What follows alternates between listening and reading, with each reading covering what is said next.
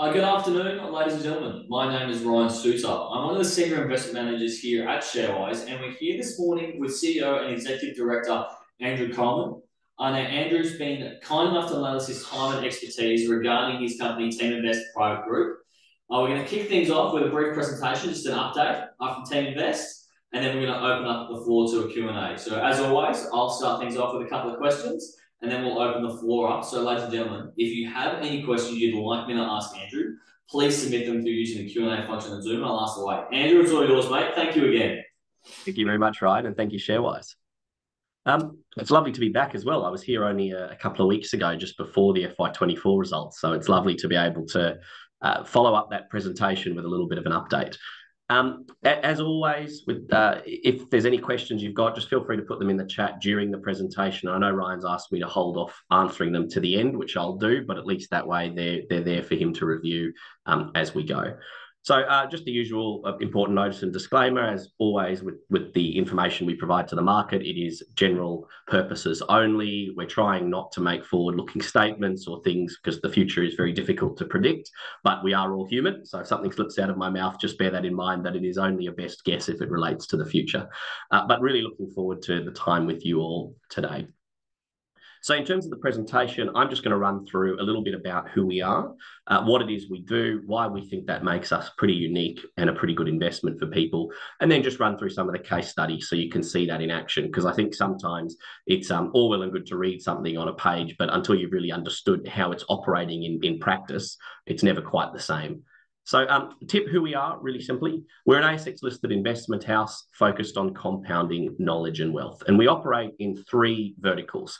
The first is our education and advice vertical, which is where we do advice and education for companies, individuals, and institutional clients in relation to both their investing operations and also in relation to how to run their businesses better.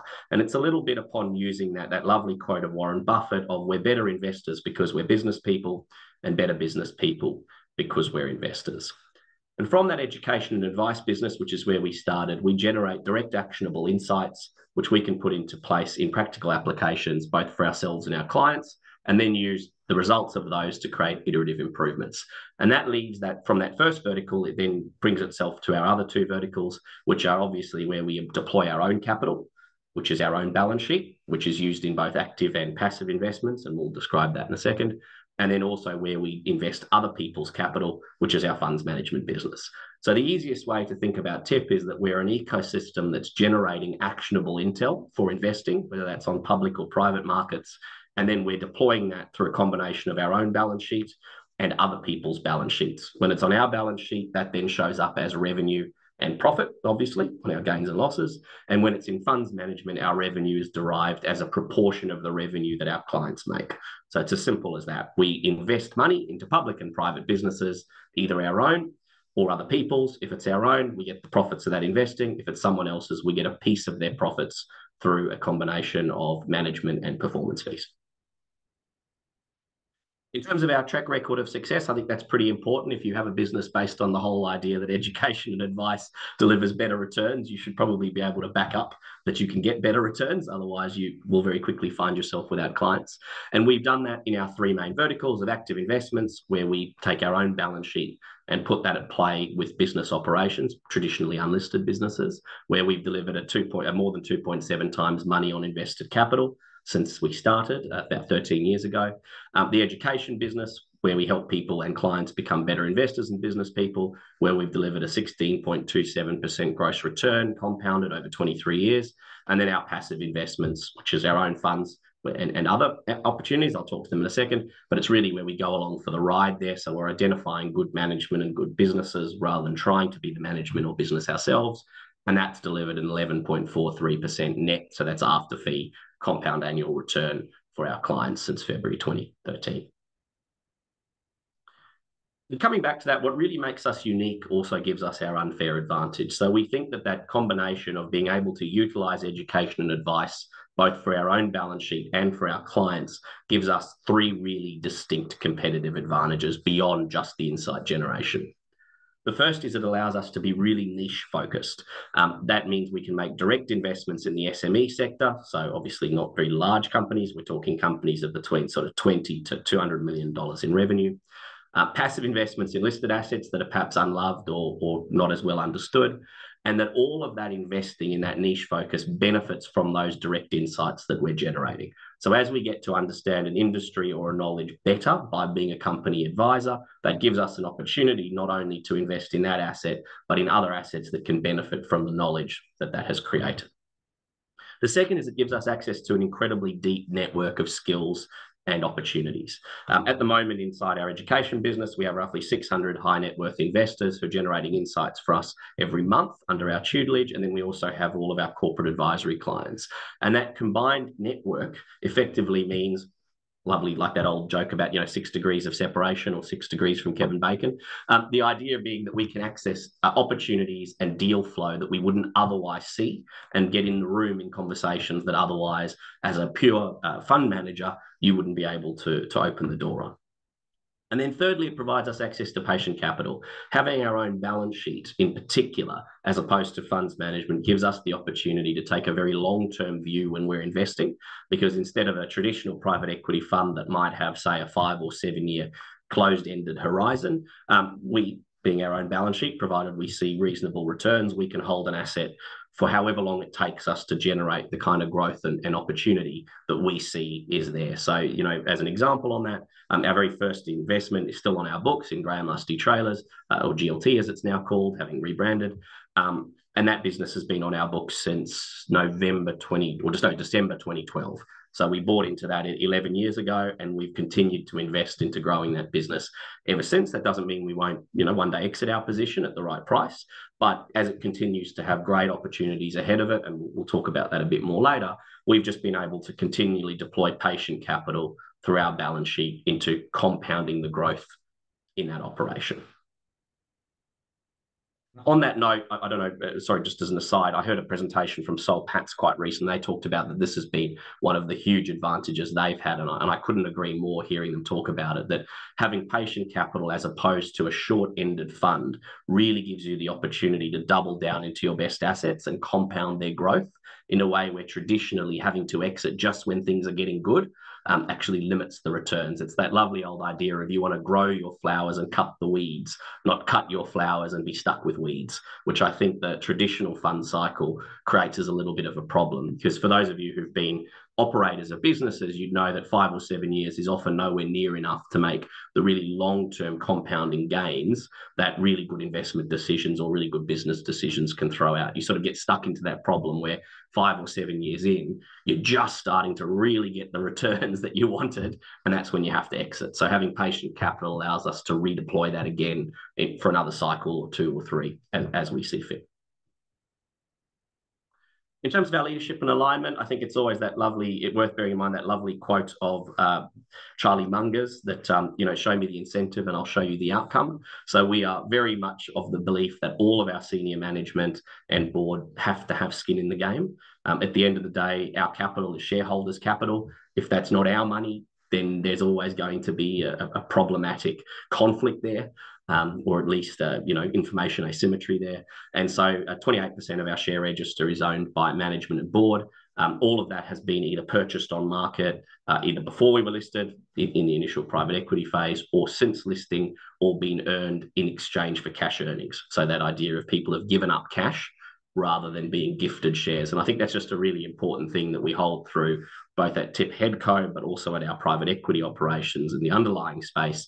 We don't believe in gifted shares. We don't believe in executive options and all of that, because in the end, unless you've actually put money up to acquire it, it's just another form of cash. And we've been burnt by that in the past, so we learned from it. Terry Pratchett's got that lovely quote that wisdom is the result of experience, and experience is usually a result of a lack of wisdom. So we've now got wisdom from our experiences. And so these days, all of that equity has been purchased in one form or another. We also pay half of our board fees in shares, again, not as issuing of shares. We actually buy those on market. So we set aside half of the board fees every month into a kitty, which is then used to purchase shares on market for the board, as a way also of making sure we're not diluting shareholders to increase the ownership for those who wish to buy more. And in terms of expertise, all of our key leaders have worked for global investment bank, global consulting firms, and large ASX listed corporates with real world experience. So we have a very big belief that you can't possibly manage other people's money unless you've both managed your own money before, but also been running the kind of businesses that we're going to invest into. Otherwise, how would you know what's going on? I like quotes, as you've probably gathered, that Benjamin Graham's always had a lovely one that stuck with me, of Wall Street being the only place in the world that you arrive in a Rolls Royce to get advice from someone who caught the subway. So it's our view very clearly that if we're going to be advising those who come in Rolls Royces, whether they're business owners, institutional clients, high net worth individuals, our people maybe don't have to arrive in a Rolls, but they at least have to have the level of expertise that says they can have a conversation at that level about real world events rather than just being 19 or 20 straight out of university. Because I think we all remember being that age. I certainly do. I'm sure all of you do as well. And we had a very outsized confidence relative to our ability. I think you need to be knocked around the heads a few times with real world experience in order to understand what you know and what you don't know. And in investing, obviously, that's critical. In terms of our strategy is pretty simple. It's to continue growing our share of revenue and earnings of the companies we own, which we call look-through revenue and earnings, by enhancing our portfolio where we already own them, delivering efficiencies and developing management to grow profits. When it comes to passive investments, it's compounding our advantage through increasing our funds under management and funds under advice. Those insights that we're generating, every time we invest an extra dollar, we earn more. So, if the kitty that we get to play with is larger, our earnings go up commensurately. And then in the acquisition side of our business, which of course we're doing all the time, we're always looking for attractive prices for both active and passive investments where we have a material knowledge advantage. And that's really the key thing. What is our unfair advantage? What's the insight that we have about that space that perhaps others don't? And how can we leverage that to make an outsized return for all of us as shareholders in TIP? Or if it's through our clients' money on funds, how can they get an outsized return by paying us, in effect, for the knowledge that we have? Now, I showed this slide last time I was here. I just think it's really useful to understand our business, which is the sources and uses of our cash during FY24. And really what it shows, it says that we're a very cash generative business. One of the classic problems often when you invest in people in the financial services space, right, is that the P&L disconnects quite heavily from the cash flow statements, both positively or negatively. And so I think it's really useful to ask, that question of where's the money going? How much are you actually generating in cash and where are you using it, rather than just looking at P&L and balance sheet movements. And so in FY24, we generated 6.5 million roughly of cash flow through operating cash flow and sale of assets. And obviously sale of assets is a pretty standard part of our business. We're buying and selling assets all the time. So that number isn't, one-off or abnormal. That's pretty standard for us. And then we invested that into a combination of replacement and growth capex for our existing portfolio, which is about half the money, and then the other half of the money roughly on new investments. And that's really key to understand, I think, for a potential shareholder in TIP or an existing shareholder in TIP. We are constantly looking at where can we deploy our balance sheet, both into our businesses to improve their return on equity and returns to us as the owner, and into new investments where we can get an outsized return on our capital. And I've talked a little bit about this in my annual reports, and I'm sure some of you have read them. But we're looking for a minimum 15% return on our active capital. So when we go into an investment in the private equity space, we're looking to achieve a minimum 15% return. And when it's in the passive space, we drop that to about 10 because obviously there's a bit less risk. But we're sort of looking for double-digit returns on a risk-adjusted, really low-risk basis. And that's really key. As we keep generating more cash, we will keep investing it, and that we expect will flow back into the top of the funnel as new returns, which increases the pile of cash we'll have next year in order to do that all again. So there's sort of a natural compounding that occurs through our cash cycle that I don't think traditional accounting picks up because it's, point-in-time analysis, whereas the waterfall, I think, can show that a bit better. In terms of our revenue and EBITDA by business type, I talked about this a few weeks ago in the last ShareWise one, but it's nice to show, I think, the change, which is why I've put this slide up. In FY23, we generated roughly 160 million in revenue, which was pretty similar this year. But our EBITDA went from, or look-through EBITDA went from just under 16 million to just under 18 million. And the biggest driver of that was twofold. About half of that growth came from our existing private equity portfolio, and the other half came through the returns on our passive investments, which are a very growing part of our business. So I just highlight that to show that the passive investment piece was only 4% of EBITDA in FY23. It's 11%. It was 11% in FY24, and depending on how it goes, but I would expect that percentage to increase over time. Not because the other side of our business is shrinking at all, it's growing and it's generating greater returns, but we can get an extra leverage in the passive space that we can't always get in the active space, and I'll talk to that in a second. In terms of our active investments, which is the bulk of our business at 89% of group EBITDA, that's the revenue and EBITDA breakdown for last year.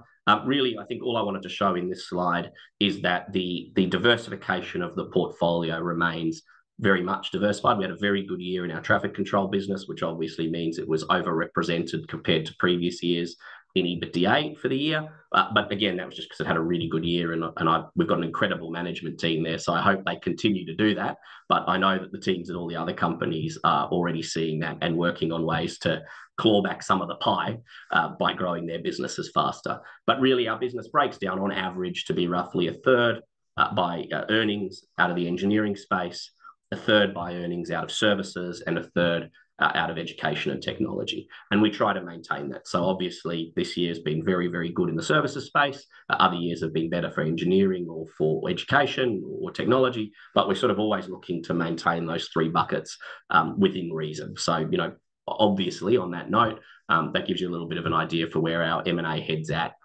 right now. But, that'll be shifted based on the market at any time.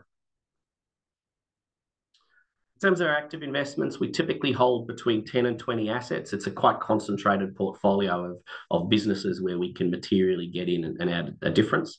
I think if that portfolio was 50 businesses, we'd be kidding ourselves that we could actually go in and help them. There just wouldn't be enough hours in the day for our team. And we're focused really on stable founder-led businesses that can benefit from a combination of mentorship and capital. And that's really the key advantage we have in the active space, is that we have patient capital, which is nice compared to a bank on rolling 12-month terms, or a traditional PE fund on a 5 or 7 year horizon. But even more importantly, that capital comes with the access to the education and advice component that we've been doing for so long. Because I think the biggest challenge for most medium-sized businesses is that they reach a level where they've grown to the level of their confidence, but not competence. So they've sort of reached a point where they are scared about growing further because they've either got to go into a new niche or take on more risk or remortgage the house or do something. But they actually could do so much more if they were just freed up to focus on the strategically good challenges or good opportunities and provided the capital to make that transition. And that's really what we get when I talk about an outsized opportunity. We're looking for businesses where we can see with them a path to materially increase their earnings. That needs a little bit of our knowledge and capital combined with what they've already got. We're not trying to go into startups or brand new businesses where we've got to put in everything. And similarly, if the business is huge and doesn't think it needs any of our help and it just wants some cheap capital, the banks own that space. So we're really looking for that space where it's a combination of mentorship and capital to unlock material growth and material returns over the long run. And we're looking for long run in that case. Those businesses, therefore, being active, tend to be predominantly unlisted businesses. And that's for two reasons. Number one, I just think they tend to be. There are more unlisted businesses in this country than listed ones. There's just under 2,000 companies on the ASX, and there's many times that number that are privately owned. But again, from a returns point of view, it just makes a lot of sense. If we believe we've got the confidence and knowledge to go in and assist, and so we therefore don't need the same liquidity profile that if you had less confidence you'd need, because with less confidence you want to be able to get out at a moment's notice, then buying in the unlisted space where transaction multiples are typically 4 to 7 times historical net profit after tax immediately gives you a better opportunity to maximize your returns than if you're buying on market where PEs are, for most companies, sort of north of 20 times at the moment. You just get an immediate value or return uplift from being able to take advantage of your your ability to have less liquidity because you've got a competitive advantage on the knowledge element. And our patient intelligent capital is a strong advantage for the companies we invest in, and also therefore for those who invest in us. And our goal with those investments is simply to keep growing them to deliver a significant multiple on our money invested. That's what MOIC means. It's money on invested capital. In other words, how much cash has the business given us back, or profits has it given us back relative to what we had to put in, or alternatively, we look to exit them. So quite often you'll see turnover in our portfolio. That turnover is for one of two reasons. It's either because strategically that business was no longer going to deliver us the future growth that we thought we could get elsewhere, so we're unlocking that capital to redeploy, or it's simply because, in the words of Kerry Packer, you only get one Allen bond in your lifetime. Every now and then someone will come and offer us a price that's just too good to refuse, and whilst we're not actively shopping around for that, we'd be mugs if we said, no to a price that just made too much sense. A couple of case studies in the active investment space. East Coast Traffic, because obviously it was the biggest contributor to our active EBITDA this year. That's a business that we initially acquired in 2014 from a founder who had sort of got to an age where he didn't want to be involved in running the business anymore, and he didn't really have a second level of management or team that could take over and deliver the business. We found out, as often is the case, there's a little bit more to things than at first appear when we got in. It turned out the industry was actually, let's just say, not quite as clean as an overall industry as we had thought.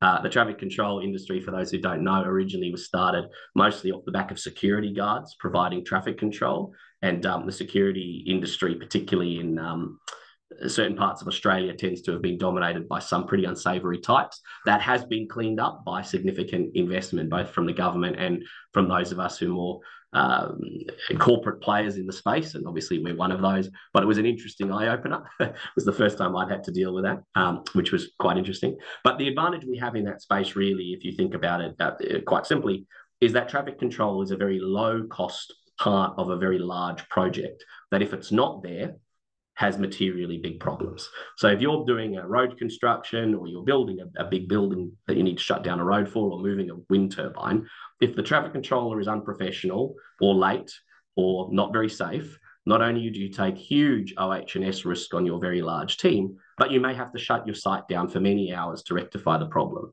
And quite often it might be, say, 3 traffic controllers on site, but 300 other people. And so the cost to the company of having under-resourced or not as professional traffic control is actually a material risk that they don't otherwise budget for. And that was the big shift in the market. The market's now come to understand that more. And as a process, those of us who are, or as a result, those of us who are more professional and well-run and more locally focused in regional areas as we can be, which means we're more responsive, we've just got such growth ahead of us that it's really a matter of them trying to get the traffic controllers to meet the demand. And that's really the Greg Jecklin, the CEO there, and his team have really taken the bull by the horns on that challenge, and really, I think, lifted the game in regional areas in traffic control. So it's a great business that we've been in now for 10 years and wholly owned it for 6 of them. And it's one that I think just is delivering great returns and is likely to keep delivering great returns for many years to come. Another case study, I mentioned it earlier, was the very first investment we made, which was in GLT. This is an interesting one. Again, a baby boomer owner, doyen of the traffic control industry, of the trailer industry, a guy named Graham Lusty, who had founded another business in the space many years before that became a core part of MaxiTrans. And they really, what GLT's purpose was to focus on building the highest quality, lowest tier weight trailers on roads. So for those who are not very familiar with the logistics industry of bulk haulage, every extra ton that you can save on the weight of your trailer results in an extra ton of product you can move. Usually those trailers are not full to the brim when they're on road. They're actually maxing out on weight, not on volumetric capacity. And so if you can do things to engineer those trailers better, to be lower weight, higher, faster to remove their contents or load, safer, etc., that provides a material advantage for the haulage company. We're talking doubling of margins for the haulage company, that kind of level material advantage. And so, of course, anytime you can add a material capacity to your customer to make more money, that gives you an opportunity to price in a more premium way and steal market share. And that's what GLT has been doing since we first acquired a stake in them in 2013. At the time, they had about 30 staff and were operating in a pretty small facility in Queensland. And for those who are following our ASX announcements, you'll see that during 2024, we just took a new space to double capacity again, which means we're roughly now 10 times the size by capacity that we were when we first went in. And in terms of by revenue, we're probably about 7 times the size already. So we've got a long way to grow, but still in that space. And the team there, next generation's been transferred over to really well. So led now by Shay Chalmers and some great engineers in that team. And they're really just taking GLT from strength to strength. And I think GLT is a really great example of where in the private space, if you've got patient capital, you can get the kinds of returns, in this case, 6.7 times our money already, that you just struggle to get in the public space or with a fund manager that needs to turn the asset over every few years. We've been in that asset now for 11 years, and it roughly makes today every year what we paid for it originally. So each extra year we hold it with that growth profile materially increases our returns by an order of magnitude compared to the usual sort of 10, 15, 20% you're aiming for per annum. And that's just because we've been able to compound. Compounding really is a true wonder. And if you can compound for longer with patient capital, and you can add some advice into that to make that, even larger, the overall opportunity, the returns you can get really do dwarf what you can get in most other spaces. A third case study, and the last of my case studies on the active investments, is the Teaminvest business, which was originally obviously our core operation, which is the provider of investment education and the developer and owner of a proprietary stock filtering and valuation software. Today, Teaminvest has grown to have roughly 1.6 billion under advice, and that aggregate holding, and we'll talk about that in a little bit, puts us in the top 20 shareholders in 27 ASX listed companies. We've wholly owned the business since 2021. Until that time, it was still partly owned by its founders and facilitators. Now those founders and facilitators are part of the holders of Teaminvest, so a TIP group. So they've got shares in us as opposed to shares directly in Teaminvest, and it delivers a reasonable return. In understanding Teaminvest, though, we sort of think of it a little bit, and you'll see why, a little bit like NRMA's roadside assist model. So in the sense that it needs to wash its face, it needs to make a reasonable return on capital so that no one ever says, why do you own the thing? But the value that it provides is in the knowledge that it gives for the rest of the portfolio rather than in the profits that it makes itself. And I use that NRMA example because our chair, Malcolm Jones, was obviously at one point the CEO of NRMA before he moved on to be the CEO of Zurich. And it was a really key differentiator for NRMA, for those of you who understand it well, that because they had the roadside assist data, they could price and make better returns out of their insurance offering. And I think that's the way you want to look at Teaminvest for us at TIP Group. Our goal with Teaminvest is to not lose money, because then someone might say, just like with NRMA roadside assist, why don't you cut the service or cut the costs? But provided it's making a reasonable return, we don't want to try and maximize the return from Teaminvest by putting up prices or something like that. What we want to do is maximize the insights, the value of the insights that it's generating, because those insights are worth so much more to us if we can deploy them in private equity or funds management than an extra few dollars on a membership or charging for education would be worth understanding that. Switching over to our passive investments business, which is about 11% last year of our earnings. That's really our funds management, trustee, registry and administration services. And it breaks down that our revenue last year was roughly half for advice, so assisting businesses and institutional clients, roughly half on our own funds management, whether that was through others, which I've broken out onto the graph in the lighter blue, or our own investments, liquid investments, which is in the black. And that liquid investments grew in 2024 from 1.4 million to 5.5 million. So really what we've done is, rather than sitting on cash when we don't have a good private equity opportunity available, we will invest in the same listed assets that we are advising our clients to invest into, which gives us a lovely return and builds us a portfolio over time. And really, it's almost no marginal cost to us to do so. We're effectively deploying the same insight we're already creating for others into our own balance sheet to maximize returns rather than having dead capital lying around. Case studies in the passive space. I won't touch on these in a huge amount of detail because I think you can read them all on the ASX announcement, and the passive space probably needs a little less explaining. It's pretty obvious it's passive. We're managing other people's money or investing in something. But the Conscious Investor Fund has been our flagship fund since it was established in February 2013. We have formally acquired half of it in 2022 rather than keeping it on the side. And it delivered 28% of our passive revenue last year, and most importantly, has continued to deliver outstanding returns after fees for the clients that are in it. Because I think, again, taking Buffett's lovely comment of there's only three things you need to do to be successful in business. The first is continually delight your customers. The second is obsessively remove unnecessary costs. And the third is to innovate to do the first two better. And in the case of funds management, that's really what we need to do: delight our customers and obsessively remove unnecessary transaction and other costs that are friction on the returns that those investors get. The Corinthian Balance Fund is our charity-only fund.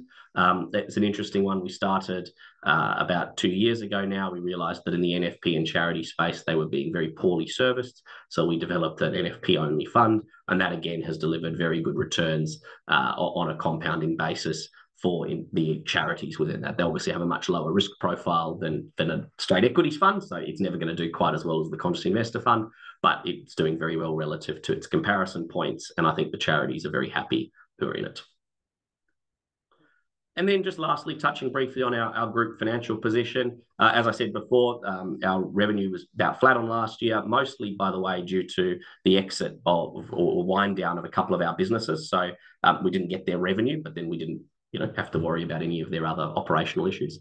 And our look-through EBITDA grew materially. And just from a CAGR perspective, since FY17, and I only use FY17 because that was the first year of consolidated accounts getting ready for our IPO. Before that, they were all in SPVs. And so from a truly like-for-like comparison, it's difficult. We've had a 4% per annum look-through revenue CAGR, but a 53% per annum look-through EBITDA CAGR. And that's where I was talking a little bit about the disconnect between accounting numbers and cash.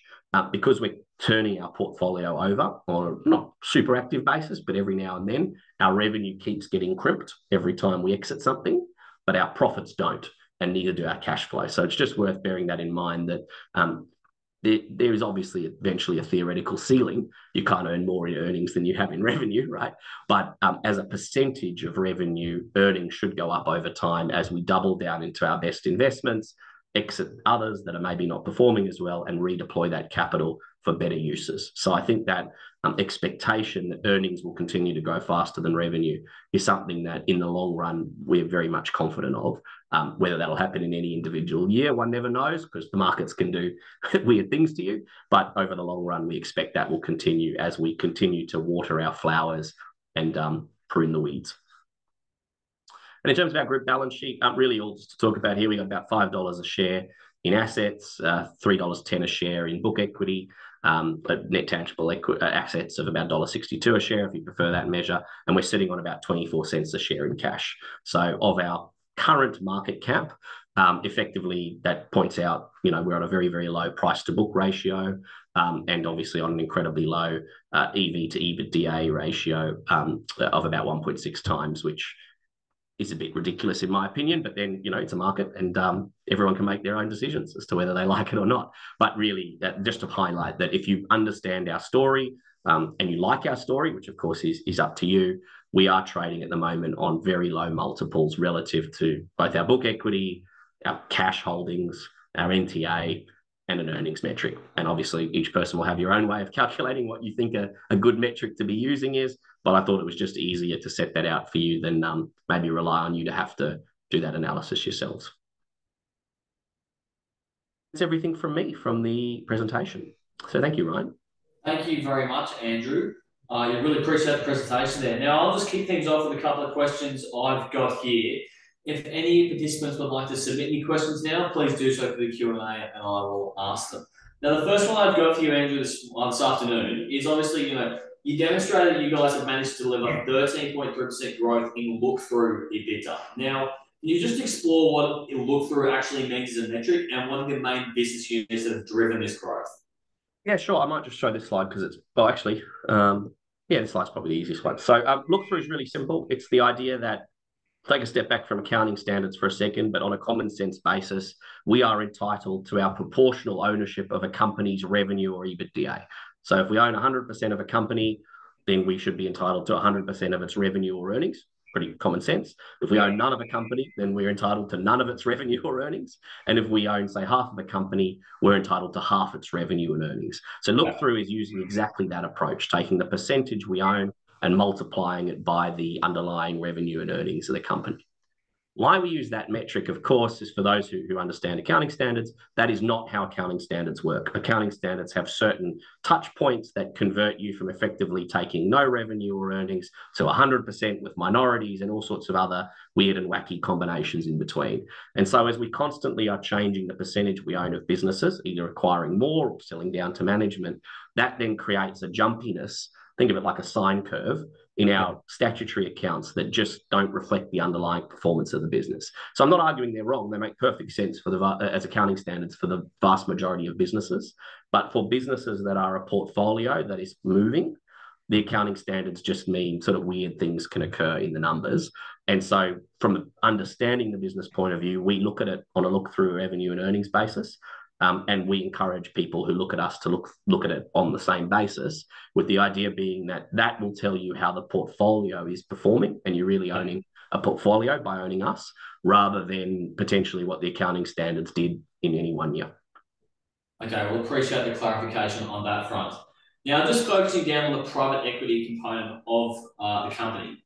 Now, with your private equity investments, how do you compare to your peers, and realistically, who are your peers in the competitive market? Yeah, look, the private equity space is interesting, right? Because I think that everyone knows the name of some of the really big ones. I'll just take you to the active investments. Actually, this page is probably useful. In the sense of the PEPs and the KKRs and all of those. Realistically, they aren't our competitors. I would love to one day be in a position where we can write a $5 billion or $20 billion check for an asset, but that's not us. And so they're not in our comparative point. Our competitors are, when it comes to investing in businesses, almost always a trade buyer. So when we're looking at buying someone, usually the founders' options are hand it over to their staff in the hope with a vendor loan in the hope that they'll pay them back, hand it to their kids, transfer the asset within the family, or sell it to a competitor. Yeah. And the reason for that is simply that there are so many businesses out there in the private space who are, 20 to 200 million revenue, really good businesses that are too small to be attractive to the very big global players and too big to be bought by one or two people with money. So I think if you drop down that curve, you would see that our competitors would be anyone who wants to own a business. I think if you're selling a cafe or whatever, there's 1,000 buyers. And if you go up the curve, you get all the big global ones. But if you're sort of looking at writing a check between sort of 2.5 million and 50 million, there's not a lot of people that can do that in Australia. And there hasn't been since we started. We are very rarely in an auction. That's a really important point around why the multiples we pay are low, but it doesn't mean the businesses we buy are going to be any good, right? You still need to do your due diligence and understand your industry, because just because you're buying a business that looks cheap doesn't mean it's going to make you any money, right? But in terms of that opportunity to play within the space, we really don't have a lot of direct peers.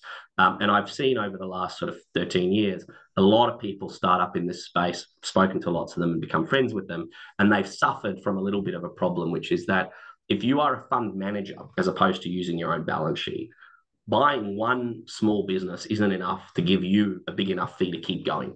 So you have to build a portfolio of these assets. And the problem, of course, is that people with capital tend not to want to give you enough to have a portfolio of these assets until you've proven yourself. So you get stuck in this sort of catch-22 of you buy one asset, maybe a great asset, and then they say, great, 7 years later, tell me how it's gone, and I might give you some more money. And so from our perspective, we constantly find we have startup competitors, but no one who's been able to really replicate the model in the scale that we're in. And we think that's a distinct advantage. Unfortunately, though, for the country, it's not a good thing. I would love to see us have more competitors in that space, because I think if you accept that the baby boomer generation is going to provide the largest transfer of business ownership wealth in history, because it's been so entrepreneurial, and then you realize that the vast majority of buyers out there don't exist, that's not good for the economy, even if it might be great for the acquirer. Okay. All right. Well, I really appreciate that understanding there. Now, your active investments have generated well over half your financial year 2024 earnings. But TRP Group has started investing more into the passive part of the business. Can you tell us more about the passive investment and where you see this business going over the next 3 or 5 years? Absolutely. Look, passive investing is the easiest thing for us to do. I know that sounds a bit trite, but really what we're doing is we're taking the insights we're already deploying, be that in our education business or in our active portfolio, and just doubling it down where we don't need to be the one running it ourselves. And so, as you can imagine, it's therefore much faster to deploy the capital. There's more liquidity usually because we're buying listed assets rather than unlisted assets. And so, both as a store of wealth, somewhere to place our cash while we're looking for the next acquisition, it's materially better than leaving it in a bank transaction account. So, we'd be silly not to be doing that. But secondly, also, that compounding value means that it's going to compound at a rate almost as fast as the active portfolio, but with a more regular compounding. So the problem with active investing, as you can imagine, is you spend 6 months doing due diligence on an asset and then you maybe buy it. So there's this sort of lumpiness of when you can deploy capital. And so in the long run, that evens out because, you're talking 10 years, lumpiness doesn't matter. But in the short run, it creates very lumpy statutory accounts year to year, whether we're buying something or not, or which asset we buy. The passive investment space maybe doesn't give you quite as high a percentage compounding, sort of think 10, 12 versus 15, 20, but you can do it from day one and you can move it much faster between them. And so over time, as our cash holdings continue to grow, as the earnings continue to come off our portfolio, I'd expect that you see more and more of that passive money, that cash, deployed into passive investments where it will compound a return. Because for us, it's a no-brainer. We know we can get good returns. We know we've got experience doing at it, and it makes so much more sense than putting it in cash while we wait for the next active opportunity. Okay, well, thank you for that one. It makes complete sense. Now, with your education business and your conscientious investor funds, obviously you've delivered excellent, consistent returns over the long term, with 16.3 per annum compounding over 23 years for the education, and then 11.4 for the conscientious investor fund. Realistically, how do these both work simultaneously? Yeah, so look, the one is the education business, which is a theoretical portfolio. So, buying what we effectively have as a target portfolio, you'd put it in normal terms. We don't call it that, but if the companies we like.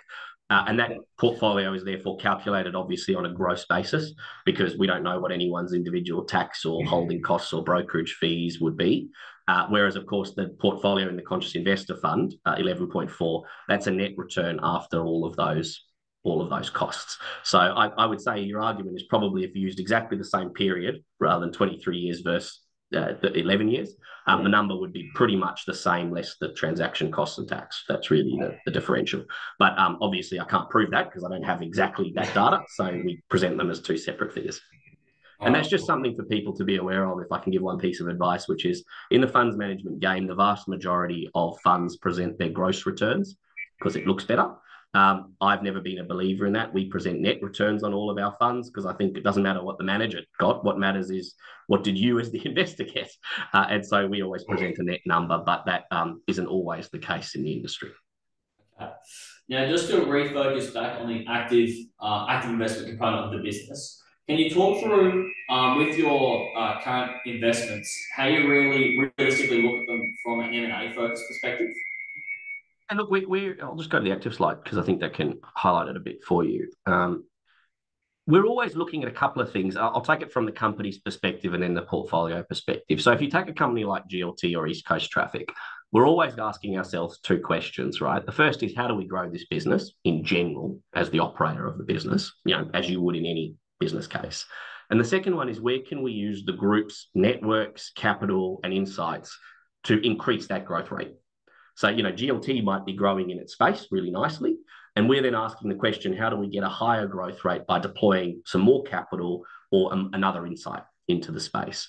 So that immediately, I think, probably throws up some obvious opportunities. The first is bolt-on acquisitions because our companies, because they have access to our balance sheet, are not capital constrained in the way that they would be if they were standalone businesses. We have the opportunity to make attractive bolt-on purchases, and we've done that at a number of businesses over the years. And the second thing is we can buy into adjacencies where we can say, well, look, it doesn't make sense for this business to do this other thing, but because of the knowledge we have in that business, owning the sister company is really advantageous. And so if you look at it with GLT and Icon Metal, and that was why I was touching on GLT before, you can see that at play. So Icon Metal was historically a construction-focused business that did architectural metalwork, artwork, staircases, that kind of thing. Yeah. But really what that meant is they were really, really top fabricators and engineers of steel. That's really what they were doing, steel and glass. And if you think about GLT, whilst GLT is a manufacturer of trailers, very low weight, high volume, technologically advanced trailers, in effect, what are they at the end of the day from a manufacturing process? They're an engineer of steel and aluminium. And so when you combine those two skill sets, you realize there's a hell of a lot of overlap between the businesses from a knowledge basis, even if not an end customer or end product base.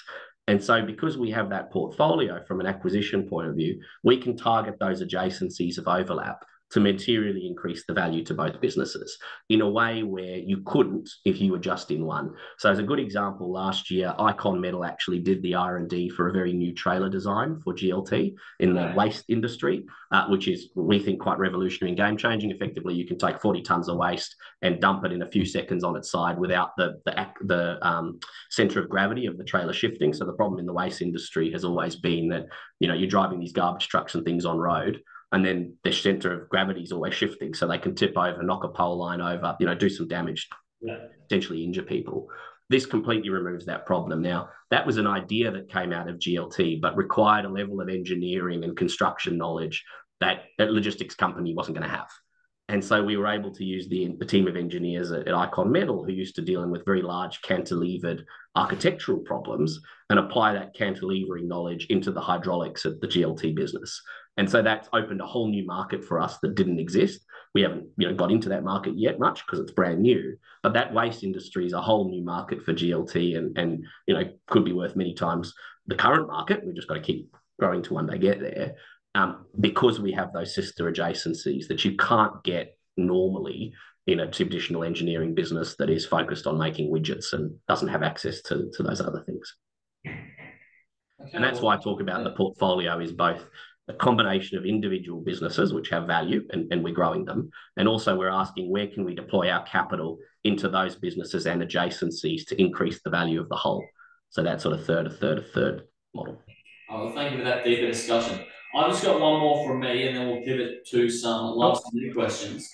Last time video is obviously you mentioned before that being a listed private equity firm gives you guys some of the some advantages, mainly appearing to be patient capital. Again, what realistically does this mean in an M&A sense from a competitive advantage point of view? Yeah, absolutely. Look, I think it gives two big competitive advantages. The one that we're not using at the moment for obvious reasons, which is that you can use equity instead of cash to potentially make an acquisition. But with where we're trading right now and the fact that we're buying back shares, we'd be silly to be issuing them. So that's not on the cards, but it could be one day. But I think more importantly, and I was talking about this only yesterday, so it's a good question. We have a distinct advantage over the traditional closed-end fund model by being listed, which is if you think about it, and Soul Patts has the same advantage, right? If you think about it, you have this classic problem as a private equity firm. We've talked about that already, of you get to your 5 or 7 year end and you have to recycle the capital. Yeah. Now, that in itself is a problem, but you have a bigger problem on top of that, which is that it very rarely works out that 100% of your assets can be sold for a good price on the day you need to exit. Normally there's ups and downs. Some markets are going up, some are down. And so some of your assets you have to get out at a good price. That's great. And other assets that are potentially at a much lower price, or you're stuck holding them. And that is part of the reason, I think, why for investors in private equity, it's often had a bad name, because you get to the end of your fund life and you're stuck. Either you're stuck with a lower return than you thought you were getting from your statements all the way along, or you're forced to roll over into another fund, the traditional fund A to fund B model. Yeah. The advantage we have being listed, number one, we have liquidity for those people who are in the business. But also, more importantly, if we ever get to a position where we think an asset is too good or deserves to be better on its own or just shouldn't be part of our portfolio, we can actually do a demerger in a way that a traditional PE firm can't. Because if you're a traditional fund model, how would you take an asset, let's say GLT's, huge by itself and it needs to do something on its own. How could you take that out of your portfolio and hand that to your investors? It would be impossible for a whole bunch of tax and other reasons. But as a listed company, we could take the approach that so many other listed companies have done over the years, which is to do a simple demerger, script for script. So all the shareholders of TIP become shareholders in both TIP and Newco. And then that company is standalone by itself, ready to go, without a massive loss of value in that transfer, by selling it at a bad price or a bad time. And that, I think, is a really valuable point that we haven't seen play out yet because we've only been listed for 5 years. But longer term, I think, is a real advantage that we have that a traditional fund model doesn't. And I'm really excited to test that at the right time with the right asset, because I think that materially unlocks value for shareholders in a much, much better path than just selling something for less than it's worth or rolling it over. Okay, well, thank you for that one. It does make, yeah, that's actually very, very important. Now, just pivoting now to some last minute questions. First one I've got here is Teaminvest focus on investments with a ROC/ROE of greater than 10, with TIP itself having an ROC/ROE of less than 5, and EBITDA growth has been low over the last 4 to 5 years. Can you comment on the key drivers for this low performance of TIP and when we should expect to see some improvement on this? Yeah, sure. Look, I think there's two things there. I think firstly, this is the danger of using statutory accounts, and I don't argue why people should or shouldn't, but statutory accounts versus look-through accounts. Our statutory accounts are lumpy and they go all over the shop because of the reasons we just talked about around portfolio rebalancing. Whereas if you look at it on a look-through basis, that's absolutely not the case of what's been occurring, as you can see on that slide. But I think the second thing is to also, to that point, is to understand or to think about what the right equity measure is. And I say that again with all love for accounting standards. I use them obviously every day in what we do as an investor. But in terms of capital we ever raised from people, we only ever raised about $25 million as TIP.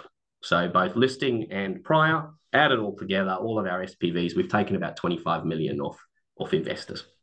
And on that 25 million, we now make just under 18 million a year. So our return on active equity, if you want to think of it that way, is what's that? Just under 70%, somewhere around that number per annum.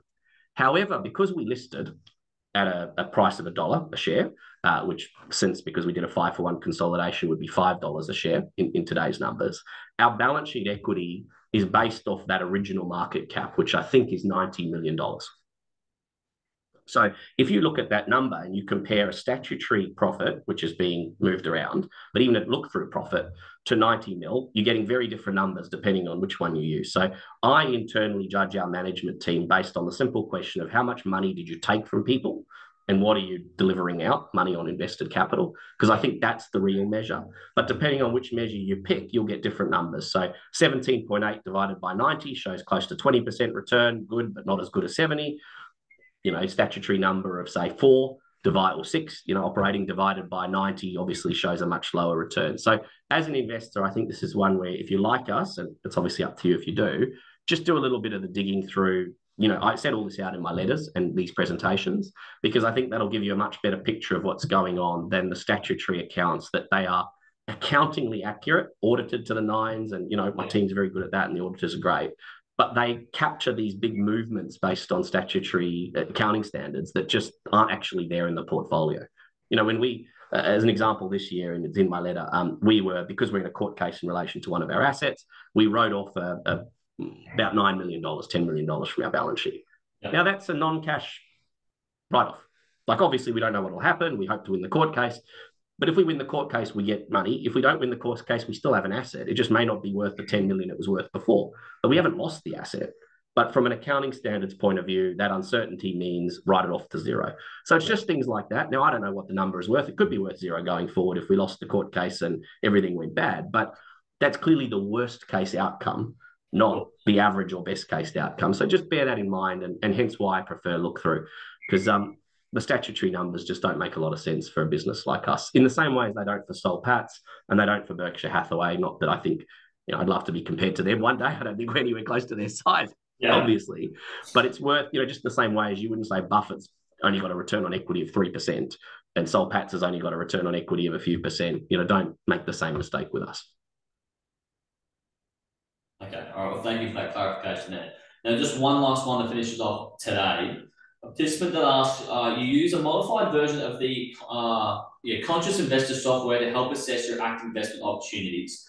This software is trying to achieve an 85% success rate. Is that roughly how it has panned out?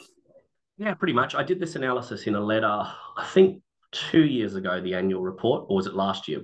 Annual report, one of the two. Sorry. I can find it if people really want. But I set out, success and failure in our opinion at the time, and it was sitting at around that 80-85% mark. And if you most recent letter in the annual report, I showed the money on invested capital of all of our investments, and again you can look through that and you see it's about 85% have an MOIC of greater than 1. Obviously 1 means we got all that money back, So an MOIC of less than 1, we're still hoping to get our money back, whether that's just going to take time or it just never worked out. More than 1, we've already got back what we put in. So roughly 80% or more of them are sitting on an MOIC of greater than 1, some many times 1. But yeah, I think that number's about right. And it's what we're aiming for. If it was ever materially different, we'd be trying to tweak the filters to try and be more selective or wider. Yeah, of course, of course. All right, well, thank you for that one there. Andrew, well, that realistically takes us to the end, mate. Is there anything you'd like to leave us with? No, look, just thank you so much for your time, Sharewise. Really, really appreciated it. I think it's great that getting the opportunity to talk to your people and the broader market like this. And I think really all I'd leave you as a thought of is that, our unique advantage, our competitive advantage at TIP is our ability to compound knowledge and wealth. And therefore, as a long-term investment, I think we have some significant advantages. And that's why we're so keen on our story. And we invite you to look at it and hopefully be as keen as we are. Obviously, if you're not, then that's totally your call as well. But we're really excited by it. We really think we've got huge opportunities ahead and no foreseeable ending of that runway. And so, I'm really excited to be part of this company, and I hope you all are as well. Brilliant. Well, thank you very much, Tip, and thank you very much, Andrew, for your time and expertise, mate. Appreciate it. Ladies and gentlemen, enjoy the rest of your day.